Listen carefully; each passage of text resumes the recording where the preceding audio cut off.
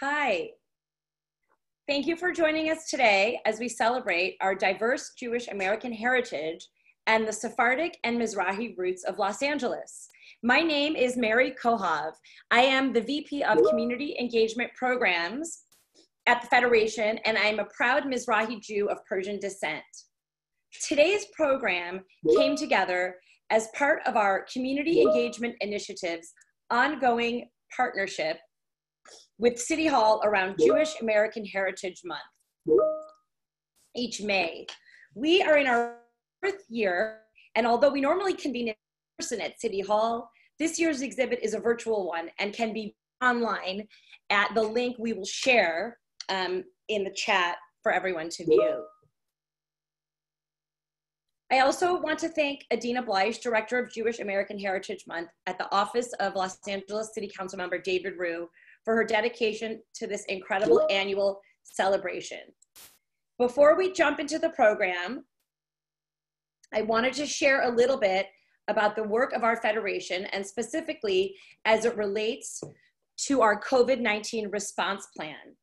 We have allocated $6.2 million toward new programs and amplified partnerships to meet the increased need for food, social services, and meaningful Jewish engagement. In the months ahead, we are expanding our social service work by making large investments in free food providers. We're increasing cash assistance funds, providing funds to help their members in need, and dramatically grow our Jewish loan fund. We're making major investments in supporting families that will now need more to help pay for their children's Jewish experiences. We've also created a new program to help organizations manage the costs of reopening in compliance with COVID-19 regulatory requirements. Finally, the need to repair our world has mobilized the community, and we are also expanding our social justice work, including launching a new Jewish service corps for young adults and investing in diversity, equity, and inclusion work, such as facilitated workshops and discussion groups. And now, before introducing Councilmember David Rue, Donna Maher, who heads up our Y&S Nazarian initiative at the Federation, one of our partners on today's webinar, will share about this initiative's important work. Donna? Hi, everybody. As Mary mentioned, my name is Donna Maher, and I have the honor of leading the Y&S Nazarian initiative at the Jewish Federation, where we really put on programs to celebrate Iranian heritage and culture by giving voice to the Iranian Jewish community. Through our programs, we offer a one-on-one approach to help Persian young adults navigate community offerings, build programs that celebrate Persian Jewry, and work towards ensuring inclusivity online and in person. Our vision for the future of Los Angeles is one where our Persian Jewish community is engaged both as participants, but also as leaders throughout the Jewish community at large. And this is really just the beginning of celebrating the diversity that we have within our community here in LA. Since our launch of the Nazarian Initiative 3 years ago, we've already reached thousands of community members, and we're really, really proud to be part of this beautiful event tonight. Thank you again to everyone for joining. Thanks, Donna. And now I'm honored to introduce Councilmember David Rue, co-founder of the City of Los Angeles' Jewish American Heritage Month. Thank you, and hello everyone. I am Councilmember David Rue, and I want to welcome everyone on the call tonight, and thank you all for joining us. And I am very honored to be here with you and to join this exceptional panel of speakers. I was very thrilled to co-sponsor our Jewish American Heritage Month virtual exhibit this year. And I really want to thank again the Jewish Federation, David Suissa of the Jewish Journal, the Sephardic Cultural Center, and all the other sponsors. And of course, a big thank you to Dylan Kendall, who curated the exhibit with research from Maya Ferdman and also input from Rabbi Buskila and Tabby Raphael. Now, you may be wondering, how could the first Korean American on the Los Angeles City Council, who isn't Jewish, became so involved with the Jewish American Heritage Month? Besides my very deep connections to the Jewish community and the similar values that our cultures all share, the story is very, very LA. I became a council member about 5 years ago.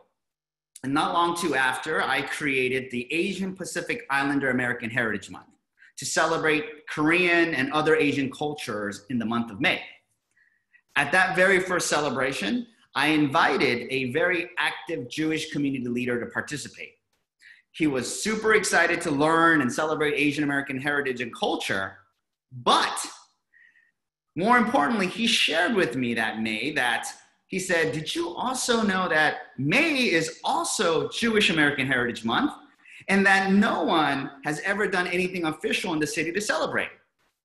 That was shocking to me, given that the philanthropic and civic contributions of the Jewish community, that I immediately spoke with my colleagues, Bob Blumenfield and Paul Koretz, about creating Jewish American Heritage Month. And of course, the rest is cultural history. And this year, we've done many before, but this year it gets larger and larger. And this year we recognize the Sephardic and Mizrahi Jewish roots of Los Angeles. And I have learned tremendously from this exhibit. And this is an amazing opportunity to recognize a community that has been contributing to LA since they first arrived around the 1850s. Whether it was helping to design the architecture of Venice Beach and the Shrine Auditorium, or building one of the first Persian American Jewish civic action organization, this community has made a vast contribution to our city and to our history. And you know, I was first introduced to both the Sephardic and Mizrahi cultures when I traveled to Israel, and I loved it all. The colors, the architecture, the welcoming spirit, and of course, the food. The Jewish roots of Los Angeles runs deep, and it continues to shape our city's vibrant culture and spirit of service. And as the councilman for District 4, I am always grateful for the opportunity to partner with leaders from the Jewish community and help put on Jewish American Heritage Month each year. And although we can't be together in person, we have found ways to be together while we are still safely apart. This online exhibit on the Sephardic and Mizrahi communities of LA turned out so well, and it is a wonderful tribute to this incredible community. So it has been a great way for us to reach even more people in this untraditional way and present information in a fun and engaging way. So I hope everyone had a chance to enjoy this online exhibit and is able to learn something new. And now, before I turn it back over to Mary, I do want to give another shout out to my assistant chief, Adina Bleish, who was so instrumental. And I think if there's one person more excited about month of May, about doing this Heritage Month than me, and that's Adina. And I really thank her for being my guide, my leader and my guiding spirit in the Jewish American community. And with that, I'd like to turn it over to Mary Kohav and to all the wonderful panelists. Thank you. Thank you so much, Councilmember Rue. It's always a pleasure to have you in our programs. One final note, as you'll see the background behind me, I just want to call attention to that, is a photo of the Hafstein table, which is what Persian Jews display, or any Persian, right around Jewish New Year. And it contains a lot of interesting symbols, but I won't get into the details. We can look it up on the exhibit. Many of you are familiar with our esteemed moderator, David Suissa, the publisher and editor-in-chief of the Jewish Journal, and we are delighted to have him join us to moderate today's program. And without further ado, David, take it away.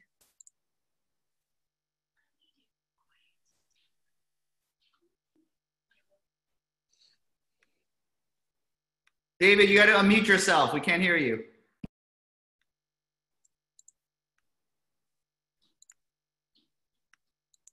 I am now unmuted. I feel alive. I want to start with something extraordinary.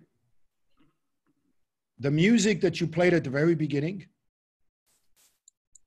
moved me to no end. When I speak to my non-Sephardic and non-Mizrahi friends, they're always shocked when I tell them that if you, Council Member David Rue, or Adina or Mary, ever came to one of my family's bar mitzvahs or weddings, the music you will hear is Arabic music from Morocco. And that's why I was so moved by the music that you played. because our attachment to our home country is so deep and it never leaves us. One of the reasons I ended up moving to LA is because it brought me back to the memories of Morocco. The other thing that moved me with the music is we're going through one of the darkest moments in recent American history. We've been forced to separate physically. We cannot hug the ones we love. There is such deep loneliness. So many of us are bewildered. There's been so much pain and suffering that's gone through across the whole country. And yet you have this brilliant idea to inject a cultural moment during this dark time. And I want to just congratulate you because I think it's one of the best things I've heard. All day long, I deal with the trauma of COVID-19, the protest movement, and all the other things. And the fact that we're going to take a few moments today to get into a deep cultural moment, it just really a credit to the Jewish Federation. Council member David Rue, I want you to know that we're neighbors because the Jewish Journal office is in Koreatown. And of course, we can't go to the office anymore, but we have a deep connection with the Korean community. And Adina Bleich, the fact that you helped doing this, I think it's a great event. So before we get to the real superstars of the show, Danielle and my good friend Tabby, I want to start with a caveat. The image of the Jew in America is very Ashkenazi. When the average American thinks of the average Jew, it's Seinfeld, Spielberg. If you want to go further back, it's Rabbi Abraham Joshua Heschel, who marched with Martin Luther King, the great comics of the 50s and 60s. You name it. The image of the Jew in America is Ashkenazi. And the Sephardic and Mizrahi Jews were always under the surface. It's hard to explain why, but it's just kind of the reality. And what I've noticed in the past few years, this has started to change. That Sephardic and Mizrahi Jews have come up to the surface. For the first time in Jewish American history, you have Sephardic and Mizrahi columnists every week in what used to be an Ashkenazi paper called the Jewish Journal. It's never happened before. When people ask me and they say, you know, Suisa, we really love the new journal. We love what you're doing with the Jewish Journal. You know, I kind of say tongue in cheek, well, I think we've made it a little more Sephardic. And Sephardic, you know, there's always the dilemma of having to generalize when we deal with broad labels like Sephardic and Mizrahi. And we know always the dangers of generalization. I'll give you just one thought on that.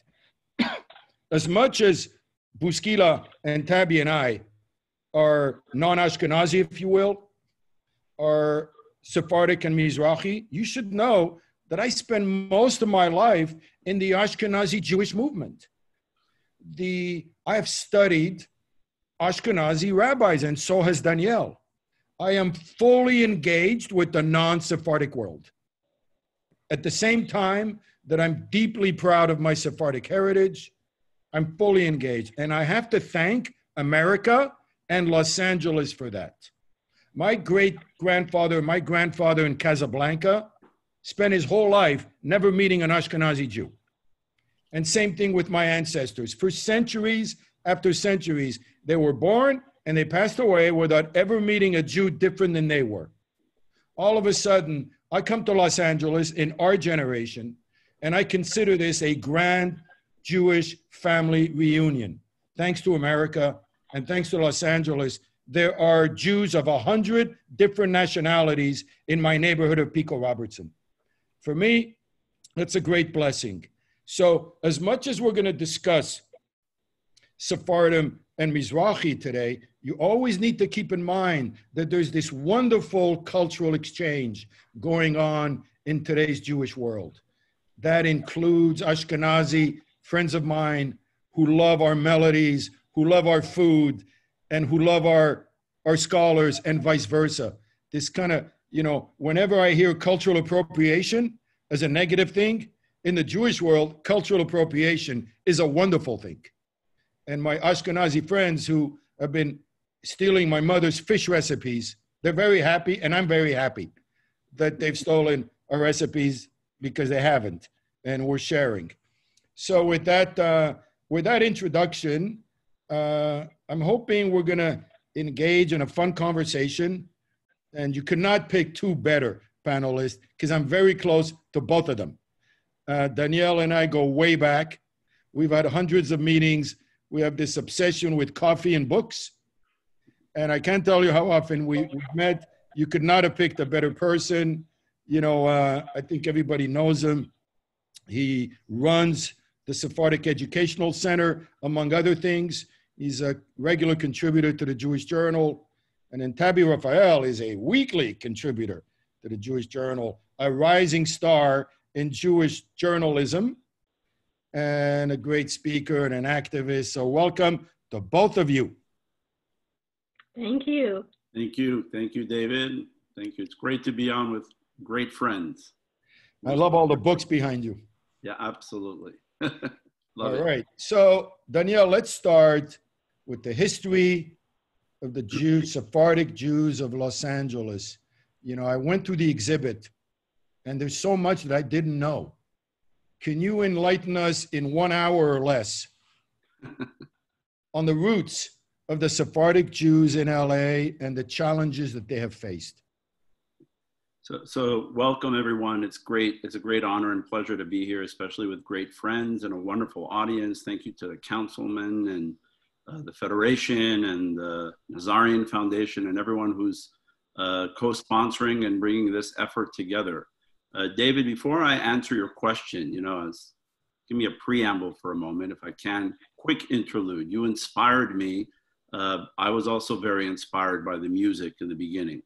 And you inspired me to do something which I think is important to tell. I mean, I can give you a lot of history, and I will. But if I can indulge you just for 30 seconds, very soon in a few weeks, we're celebrating the darkest day on the Jewish calendar, not celebrating, observing the darkest day on the Jewish calendar, Tisha B'Av, the 9th day of the month of Av. It's the anniversary of the destruction of the first and second temple, of the expulsion of the Jews from Spain, of many tragedies that befell the Jewish people over the years. I want to chant to you so that everyone understands what David was talking about, that our melodies are so beautiful and uplifting. Picture walking into a Moroccan synagogue or a group of Moroccan Jews sitting on the floor at the Kotel in Jerusalem, the night of Tisha B'Av, ashes on their heads, sitting and mourning and crying.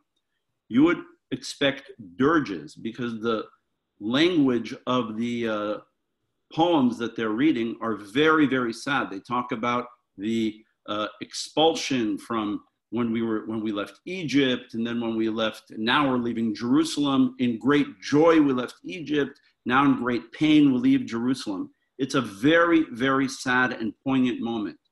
Here's what it sounds like. Let me sing just 2 lines. Eshtukad bekirbi behaloti al levavi בצאתי ממצרים כי נמעירה למען אזכירה בצאתי מירושלים. This is Tisha B'Av. I've heard people say, why are you so happy? I've heard people come into Sephardic synagogues when we're doing slichot and they hear us saying, we sinned before you, have mercy on us, and we go, why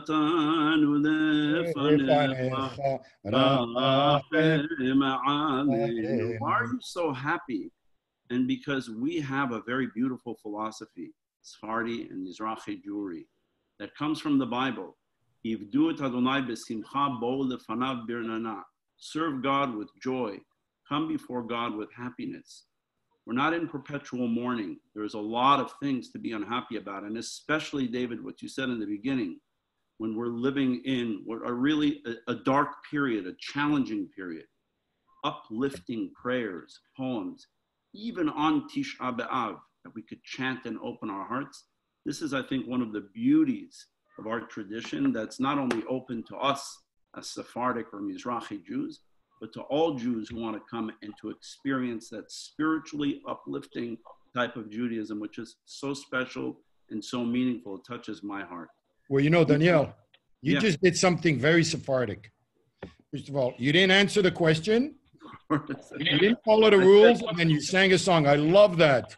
So in that Sephardic spirit, I want to add something to what you said, which is we sing, right? If you go in any Jewish wedding, you read the ketubah. And if you ever get a translation of the ketubah, it's like a Verizon contract. It's fine print. It's like a prenup. It's legalese. It's all the dry stuff. The parking ticket. Yeah, it's the the driest language you can imagine in the ketubah. And traditionally, Ashkenazi Jews, they read the ketubah. So there was a Ashkenazi rabbi at my nephew's wedding, and we had a Sephardic chazan, and he sang the ketubah. In the Moroccan tradition, we always sing the ketubah. So, exactly. So he asked why, and there was the most amazing explanation I've heard.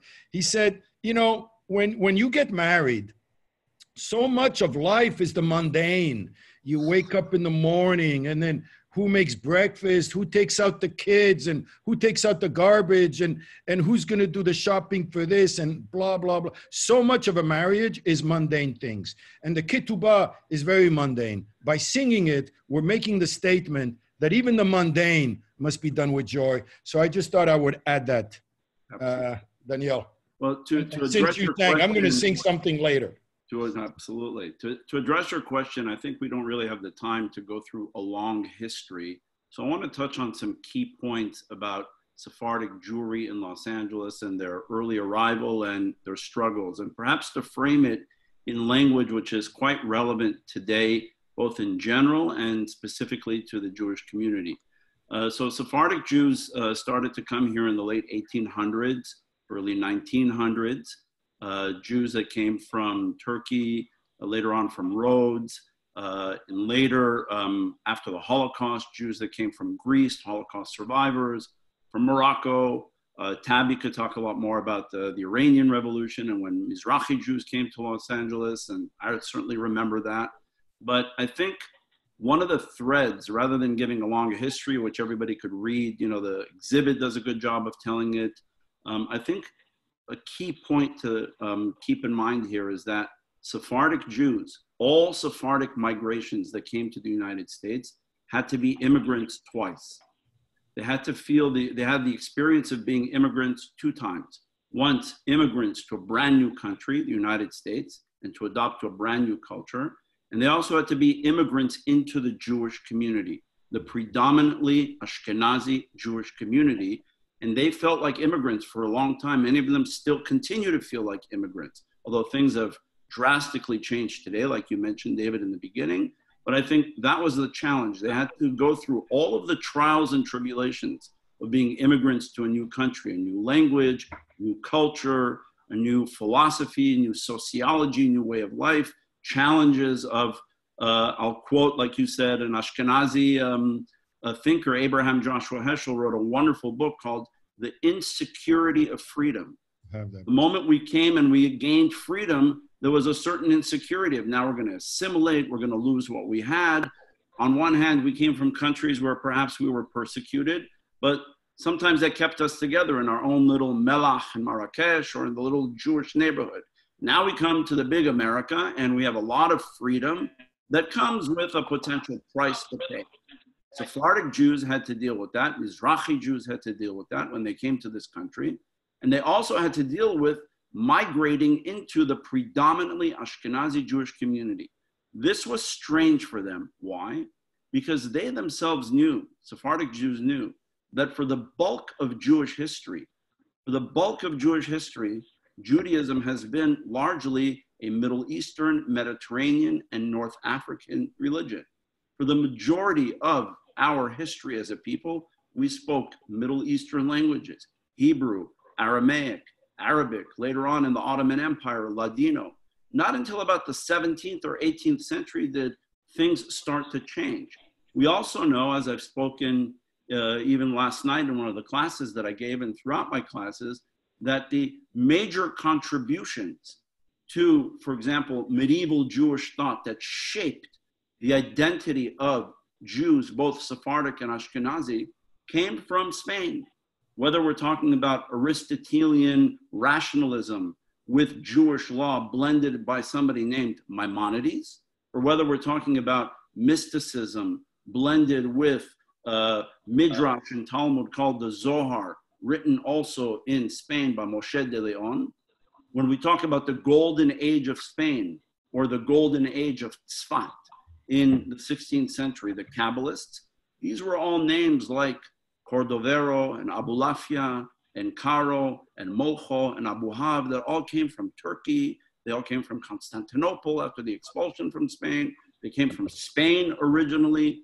These were the minds that shaped Judaism and Jewish ideas for over 1,500 years. So for suddenly Jews who came from these countries to come into a culture that's suddenly all about bagels, cream cheese, and lox, and Fiddler on the Roof, and klezmer music, and they're out of this, and they're not part of this, not part of the leadership, part of the culture.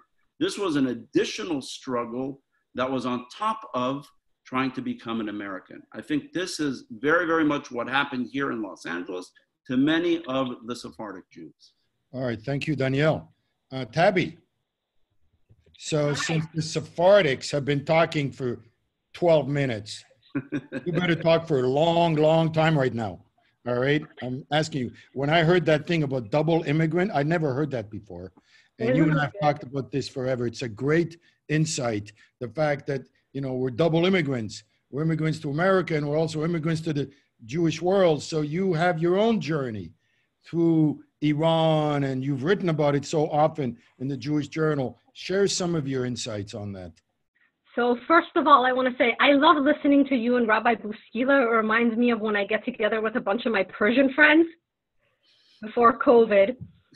That moment when you guys started humming the same tune was just amazing for me.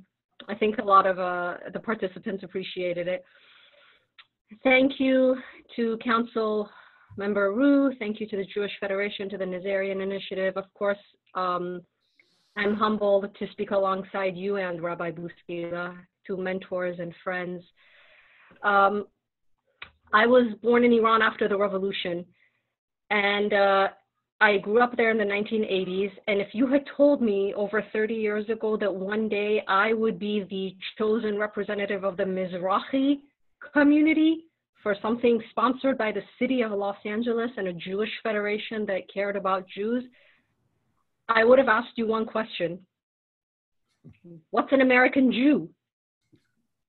Because just like both of you reiterated, and this is actually, you're my editor and you don't even know this, but next week's column is called Mizrahi, Mizrahu.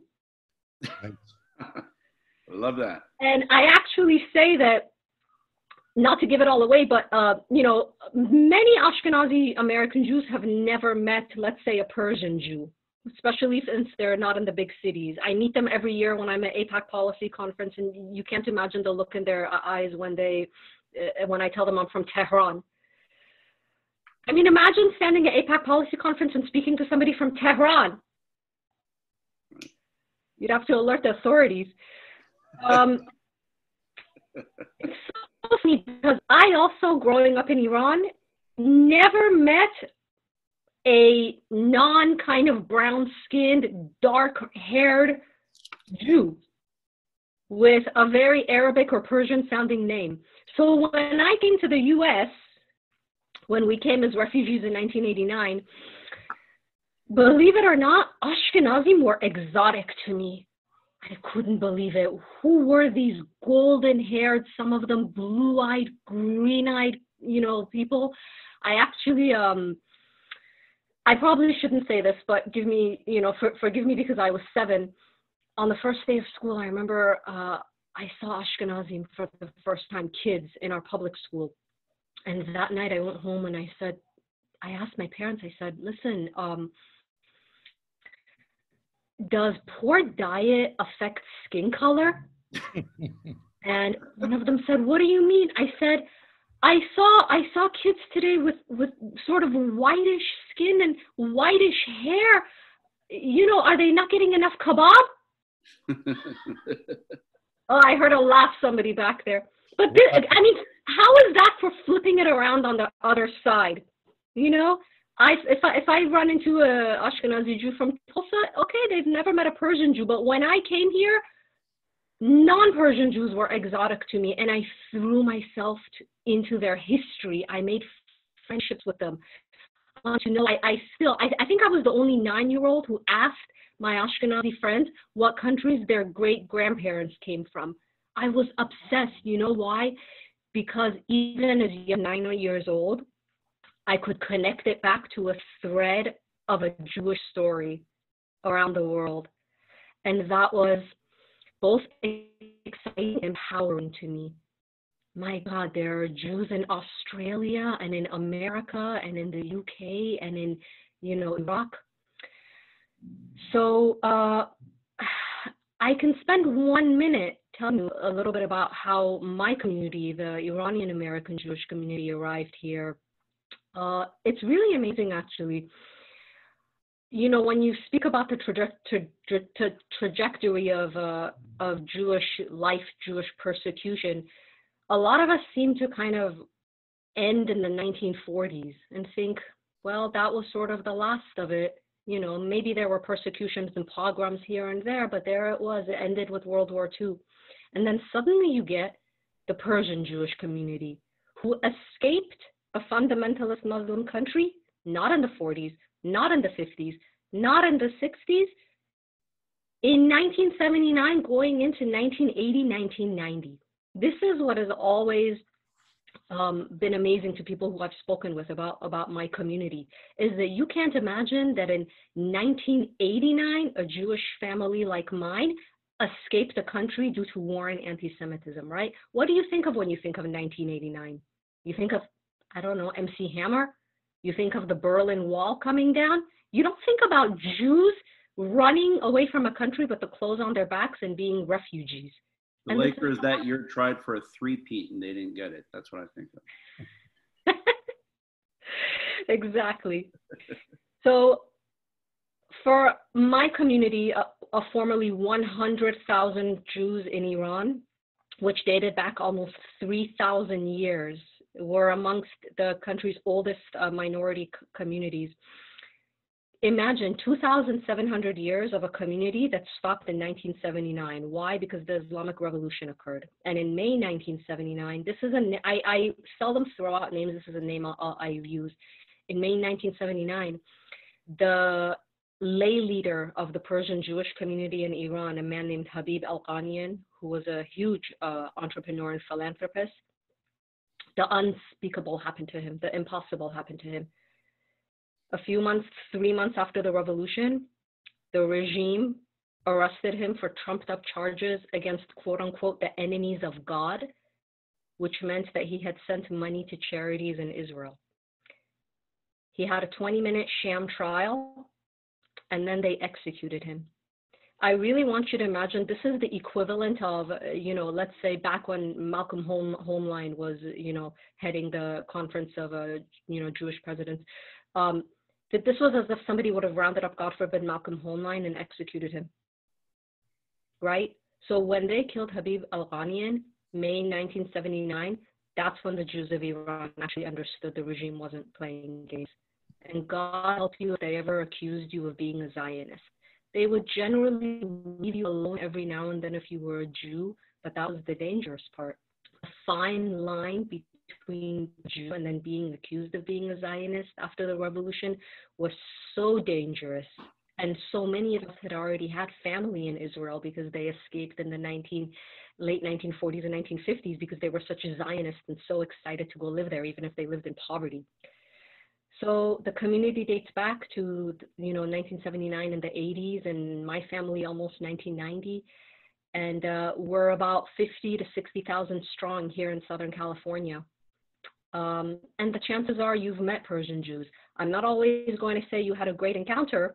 You may have actually met them when you knocked on their door to break up their late night social parties. Let's not kid ourselves. But we're here and we're part of the fabric. And that fabric is starting to look a lot like a Persian rug. Before we get into, thank you, Tabby. Before we get into the exhibit itself, because I think it's a fabulous exhibit and I want to discuss it. While you were speaking, Tabby, there's thoughts that came into my mind that I'd like to share with all the Ashkenazi, all the Ashkenazim in the audience. When we moved to Montreal, Canada from Morocco, I was 8 years old. I had never heard of the Holocaust. I discovered the Holocaust when I met Ashkenazi Jews. And over the years, I realized how the Holocaust has so traumatized so many of my Ashkenazi friends that it's something that's deeply embedded into their psyche. Even those who are not survivors and who didn't have family members who perished. And I think it's really essential that I make this point, that when I grew up in Morocco, we did not have a trauma. So when we were raised with very much a feeling of optimism, a feeling of joy, whether you want to call that Sephardic or whatever it is, it's what we had. So when we moved to the North Pole called Montreal, and it was 20 below zero, we still had the joy of the Shabbat table and everything.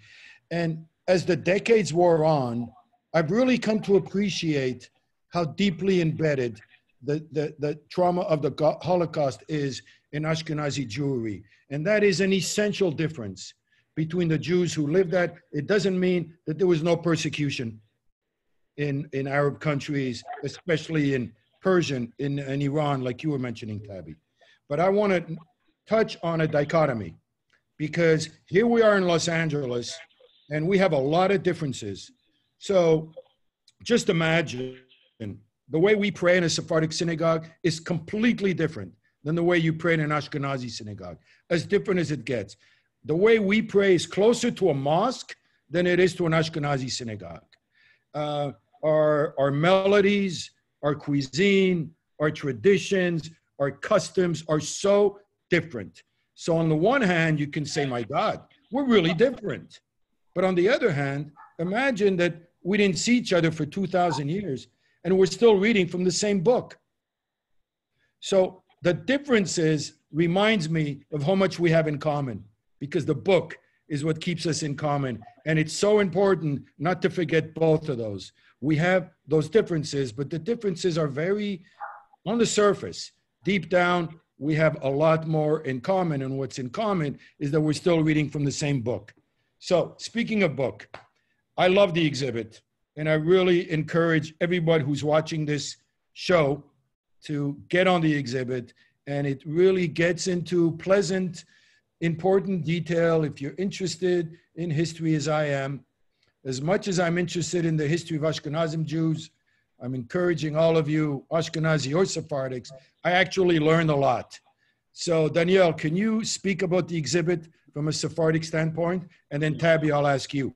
Yeah, and I'll actually tie it in, David, to your comments just now with a slight adjustment, because most definitely Mizrahi Jews or, Mughrabi Jews, Jews from North Africa, you're right, the Holocaust was not really part of our major narrative.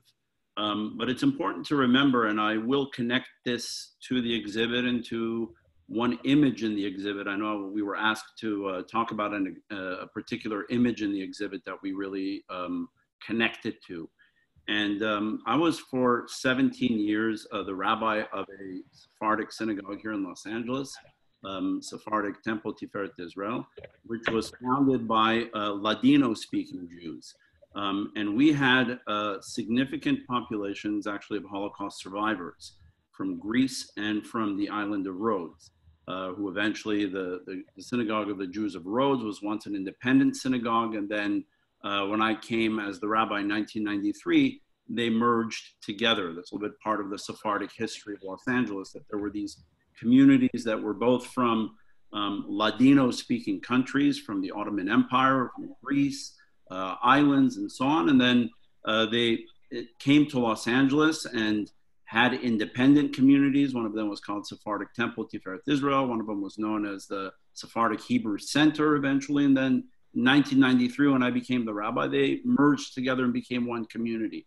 And we had Holocaust survivors. We were actually the only Sephardic synagogue that on an annual basis had a Yom HaShoah ceremony that looked, and I'm going to say looked, just like a Yom HaShoah ceremony that you could find at Beth Jacob congregation.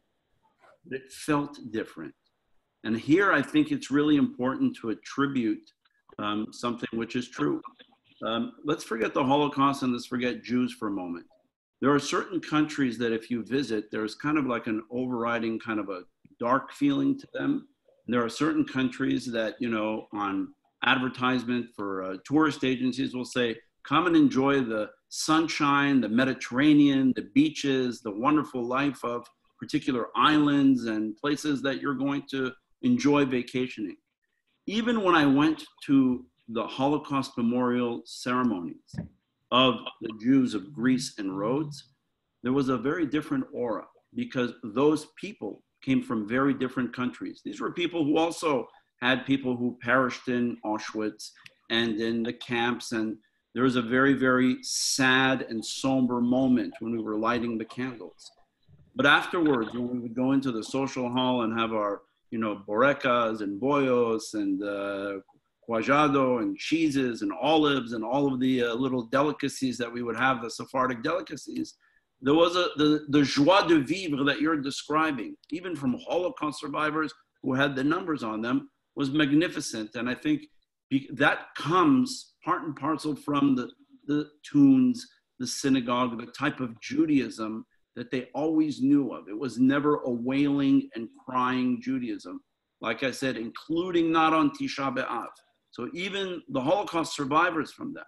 Now, to connect that to the exhibit, so my favorite slide on the exhibit is a slide of a rabbi, not because I'm a rabbi and he's a rabbi, but I want to show you because I should only be able to be 1% as great as this rabbi is, Rabbi Uziel.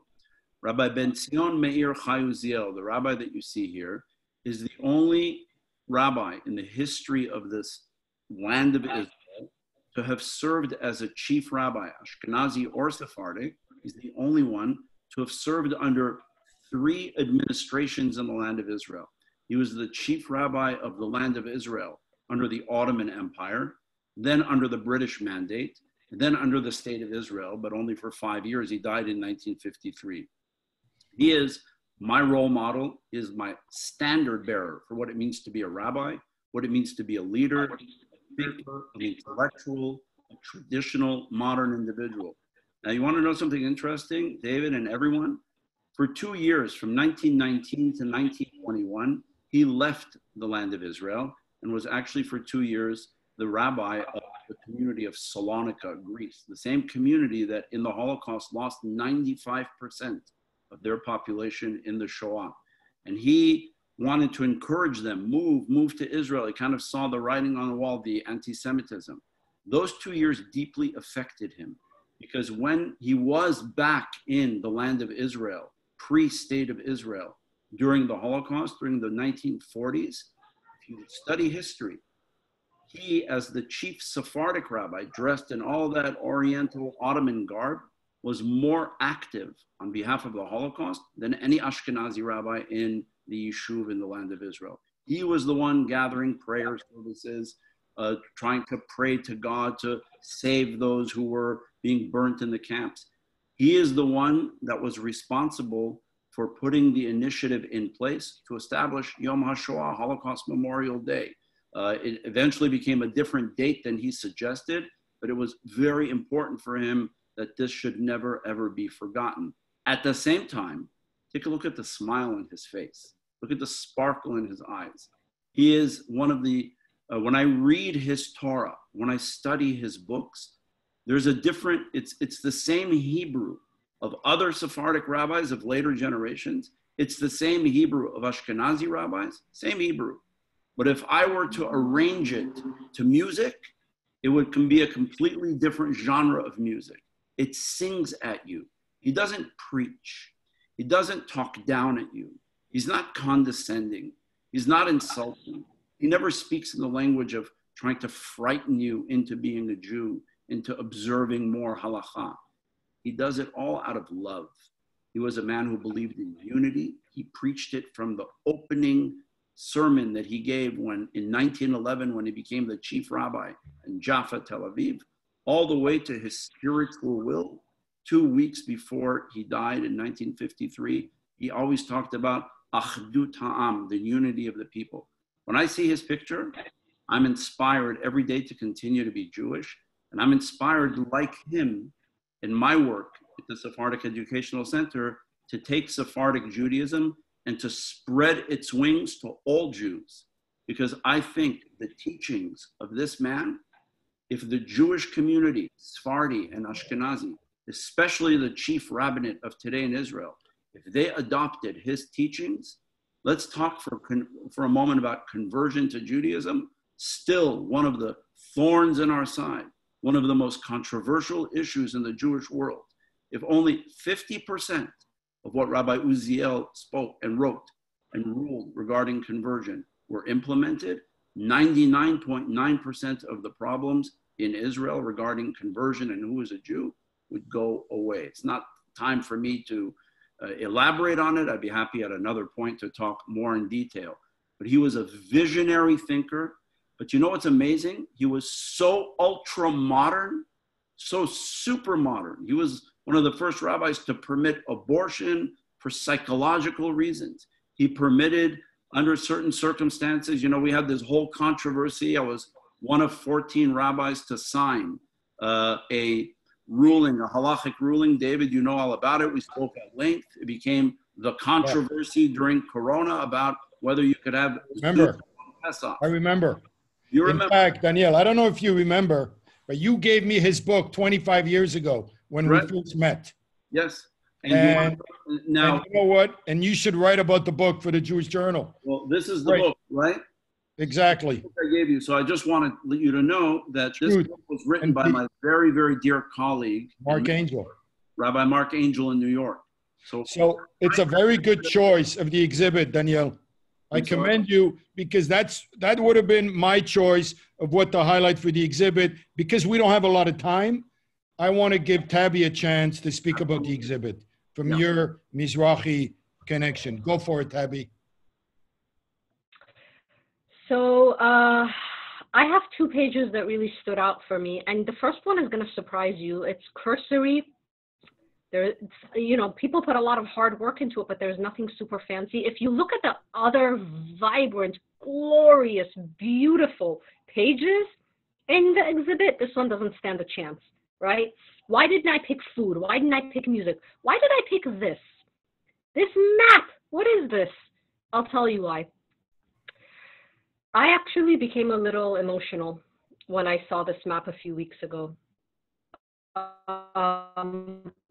Not to show the presence and you know, of the community all over, but I'll tell you why. Because at almost each one of these institutions, I don't see a designation on a map. I see people, I see persons, people whom I know, places where I've been. So if you look at, you know, down in the towards the center, near the bottom, you see Nesach Synagogue, right next to Maimonides and the Sephardic Educational Center. That's not just Nesach Synagogue. That's Nesach Synagogue, which was founded by the late Rabbi Yedidia Shofet, who was the former chief rabbi of Iran, who, when the Ayatollah Khomeini came after the revolution, he forced Rabbi Shofet and other religious minorities, their leaders, to bow down to him, which is something Rabbi Shofet said the Shah never even did.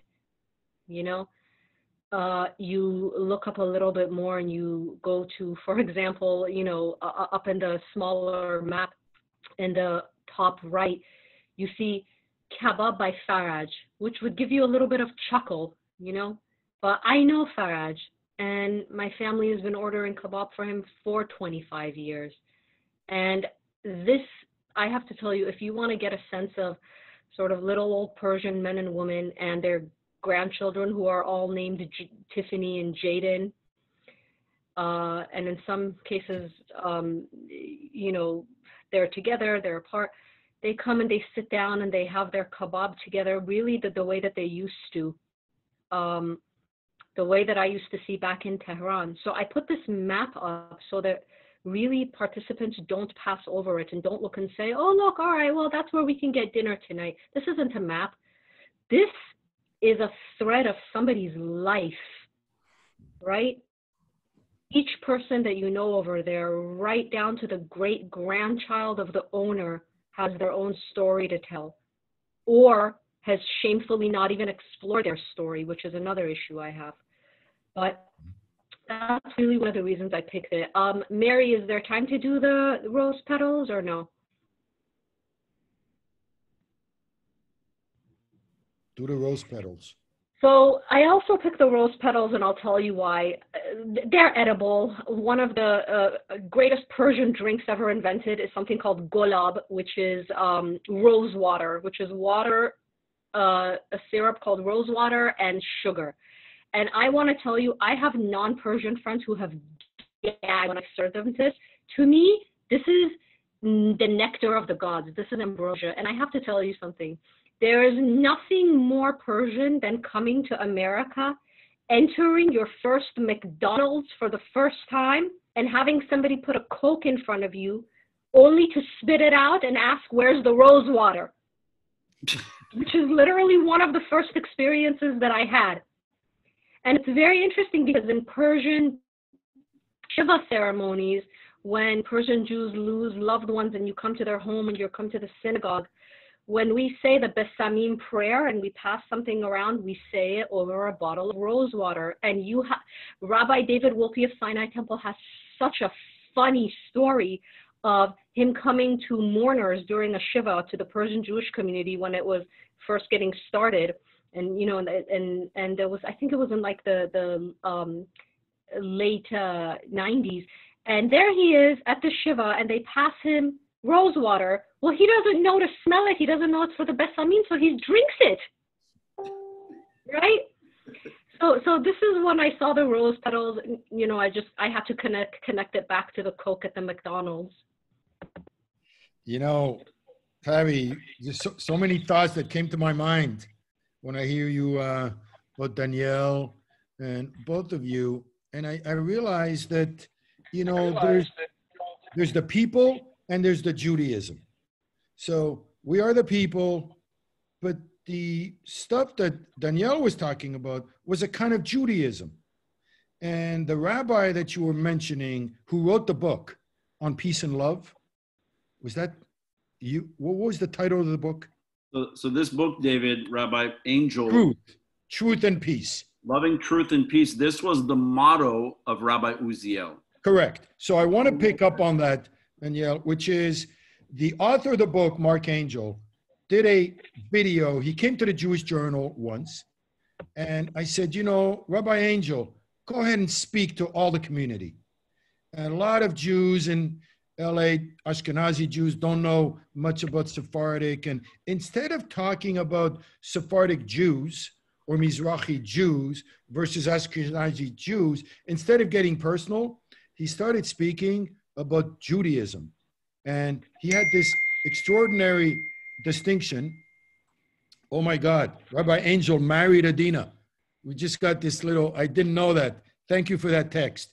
He spoke about the Judaism of the sun and the Judaism of winter, the Judaism of summer, the Judaism of winter.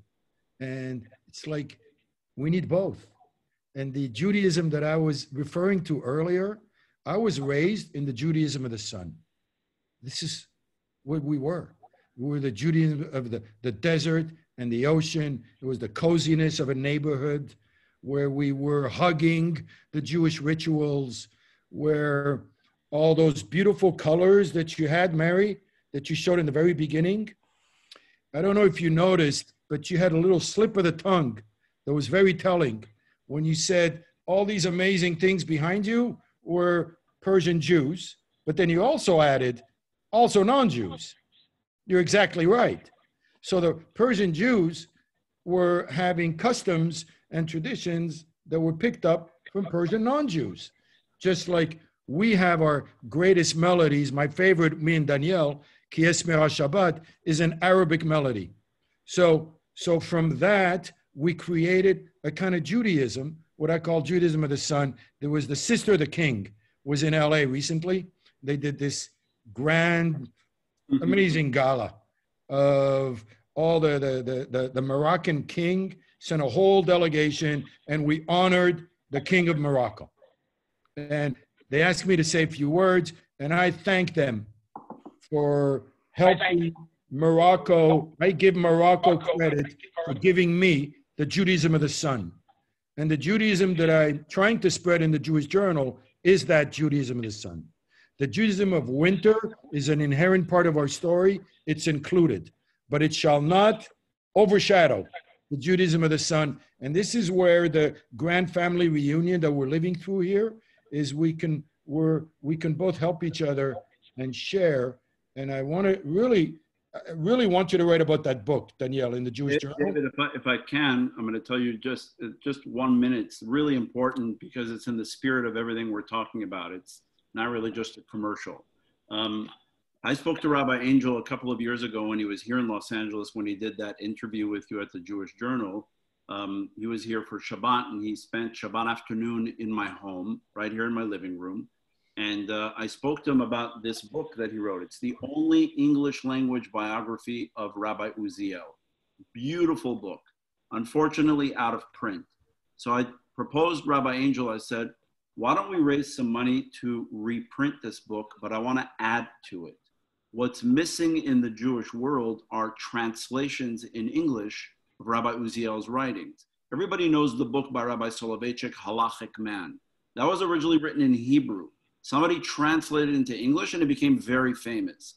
Heschel's books about the prophets were written in German. Somebody translated into English, became very famous. Rabbi Uziel was written in Hebrew, he wrote in Hebrew, and he lacks a translator. Rabbi Angel did an amazing job telling his story and translating a few texts. I said, why don't we reprint this book and add translations of about 20 original articles by Rabbi Uziel. I'm very, very proud to announce that that is going to be published hopefully this year. You could look at these papers that I'm holding as an example. They're in English. They are English translations that I'm working on of Rabbi Uziel's book. So soon, hopefully not I will be writing about the book, but you'll be writing about the book, David. Or and Tabby will be writing about the book. Tabby will be writing about the book and reviewing this reprinted book with brand new translations, bringing this Torah, this sunshine Torah that you talk about of Rabbi Uziel, to the whole Jewish world and non-Jewish world. I love that. Everybody to see I love that. what an incredible thinker he was and why I felt his photo, to me, defines the Sephardic exhibit on this beautiful exhibit that we have on the museum. I am absolutely delighted that that book has come up in this conversation. Now I'm going to channel my inner Ashkenazi and realize that it's 6:03 and we promised you 6 o'clock. So if there's a little leeway, if there are questions from the audience, Mary, you could let me know. If not, we can do some wrap-up remarks. Tabby can give us more of a sneak preview on her column next week.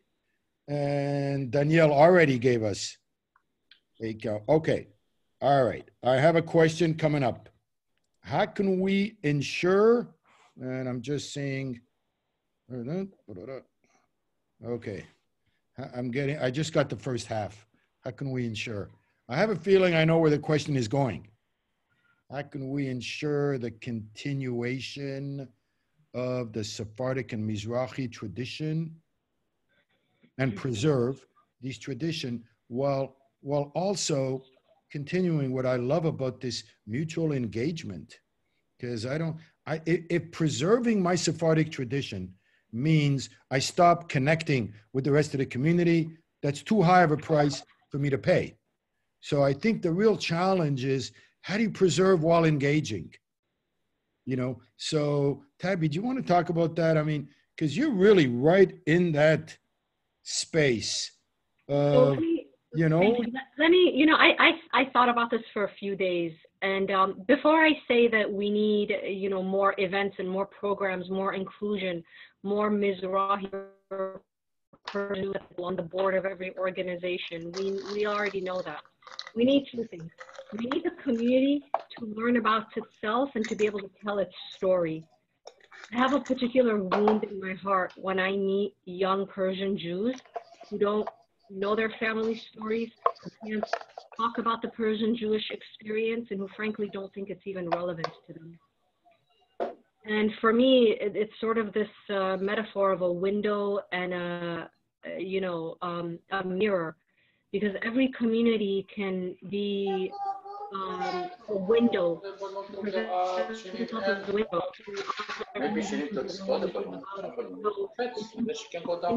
Persian Jewish window, you know, what do you see? On the other hand, we also need the mirror. We need to be able to see ourselves reflected back into things. To me, it boils down to one thing, David, the schools. Let me explain that really quickly.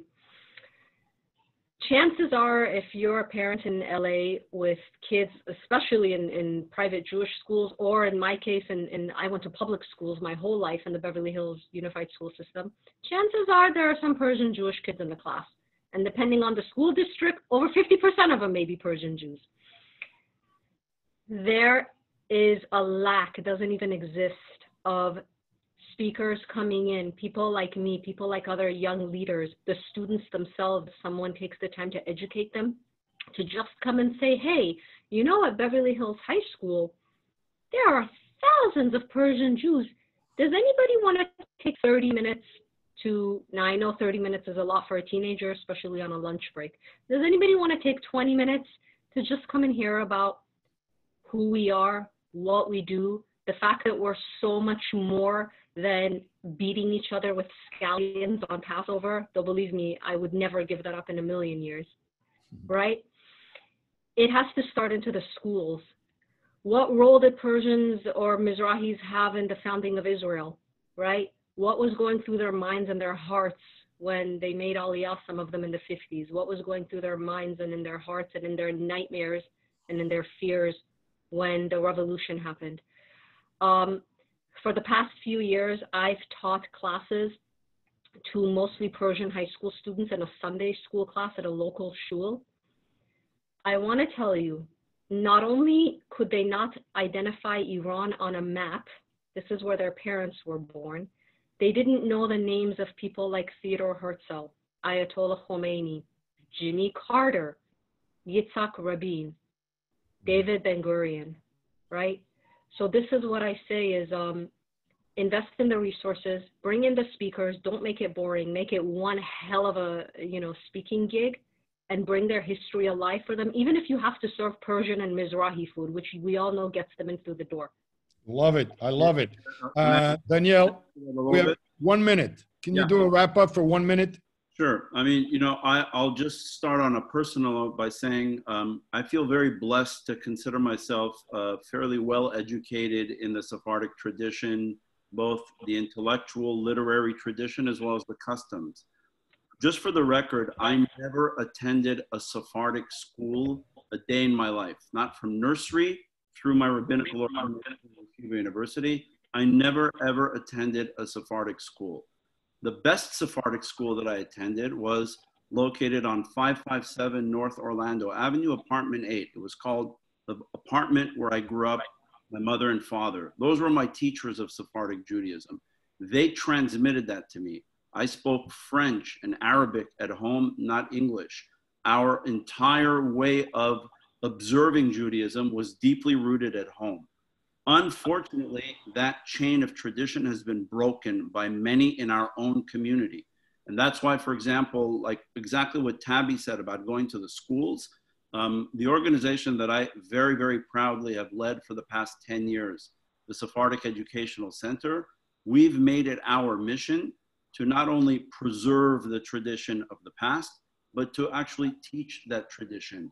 We sponsor, together with Rabbi Angel, we have a project called the Sephardic Initiative, where we sponsor educators conferences for Jewish day school educators to learn about Sephardic Judaism so that they could incorporate that into their curriculums. We make sure that we have Sephardic rabbis that come every summer. For the last 5 years, I've had Sephardic rabbis from all over the world gather at the Sephardic Educational Center at our beautiful campus in the old city of Jerusalem for a 10-day seminar to study all about Sephardic traditions and then to spread it to their community. This year, we can't go to Jerusalem, so Jerusalem's coming to us. We're having that seminar for the 6th summer, starting next week, like this, on Zoom.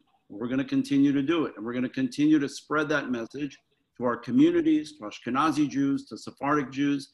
It's all about the E, in my opinion, in the middle of Sephardic Educational Center. The E, education. How do we teach and transmit this, bring this to newspaper articles, books, classes, public schools, so that in the end, no matter if you're a Sephardic or Ashkenazi Jew, you have resources that are able to educate you and teach you about what this means and how it can apply and enhance the experience and upgrade the experience of being Jewish for Ashkenazim and Sephardim. Thank you. Thank you, Danielle. I want to close on one note, which is this book that I read many years ago by Bruce Feiler.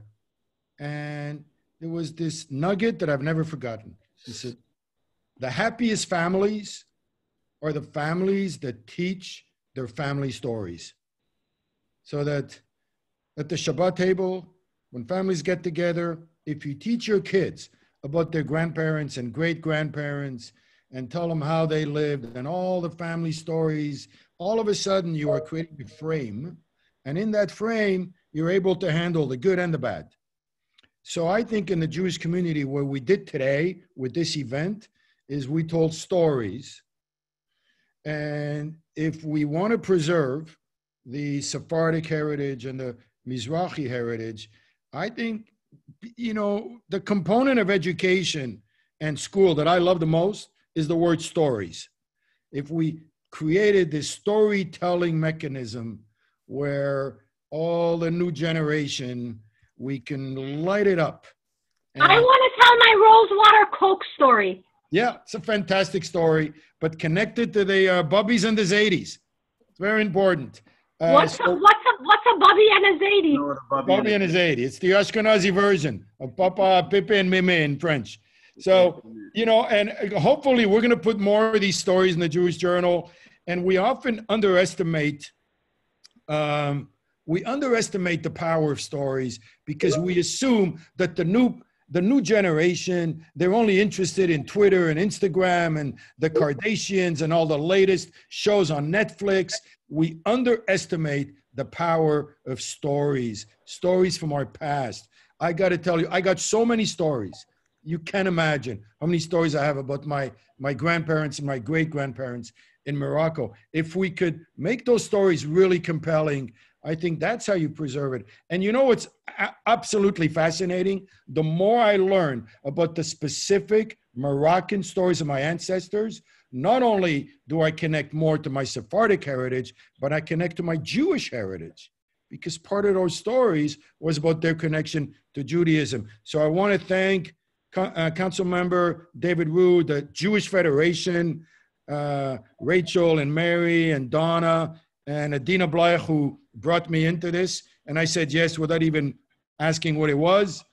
And I refer everyone to please go to the exhibit. And I can't thank you enough for creating this great event during these very dark days.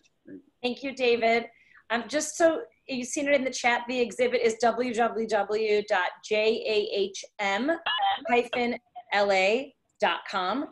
And we encourage you all to take a look and have a great evening, everybody. Thank you. Thank Wonderful. you, everyone. Thank you, Tabby. Thank you, Danielle. Pleasure. Thank you, everyone. Good health to Be well. everybody. Be well. Thank you.